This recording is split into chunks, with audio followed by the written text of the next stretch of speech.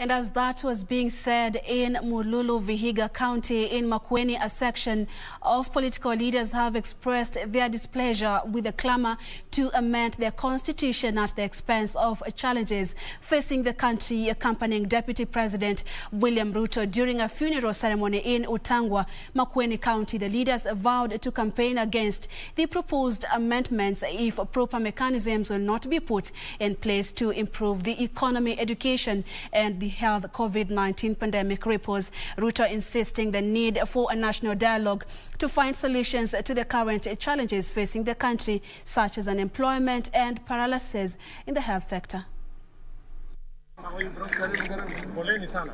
It is at the burial of Uncle to Makueni Senator Mutula Kilonzo Jr. in Mbooni, Makueni County, where a section of political leaders called on the BBI proponents to channel the funds aimed for the referendum to cushion parents and learners reporting back to school.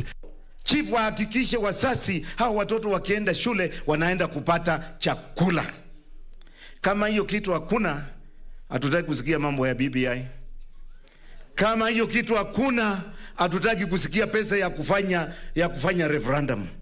Kama hiyo kitu hakuna, hatutaki kusikia sauti nyingine, kwa sababu watoto wa Kenya ni watoto wa kila mtu. The leaders questioning rationale in BBI signature verification exercise by the Independent Electoral and Boundaries Commission, saying that Parliament had not passed the referendum law. Kwa hivyo IBC inatumia sheria hakuna, kwa sababu huko National Assembly, huko Senate, hiyo sheria ya BBI haijatolewa ya referendum.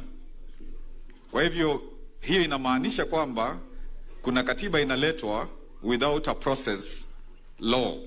On his part, Deputy President William Ruto questioning the vigor to amend the constitution at the expense of election pledges the government promised to the citizens.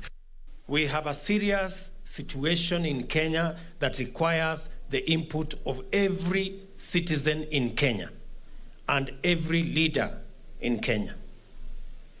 And those priorities lazima tukubaliane. Ni gani inatangulia gani? Hata tukiwa katikati ya mjadala wa mambo ya kubadilisha katiba. Ruto insisting on the need for a national dialogue to find a solution for the problems ailing the country. Katika changamoto tulizonazo, mambo ya maendeleo, uchumi ambao umeenda chini, watoto wetu wanaosomea chini ya mti, madaktari wetu ambao hawajalipwa wako na matatizo, janga la corona na kubadilisha katiba, gani inapaswa kufanyika mbele ya gani?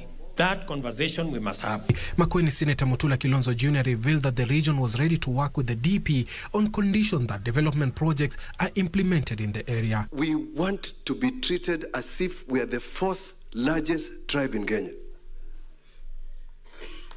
And we are. And we are 4.5 million. Amutachukua kura zetu hivyo tu. Suleiman Yeri, Channel 1 News.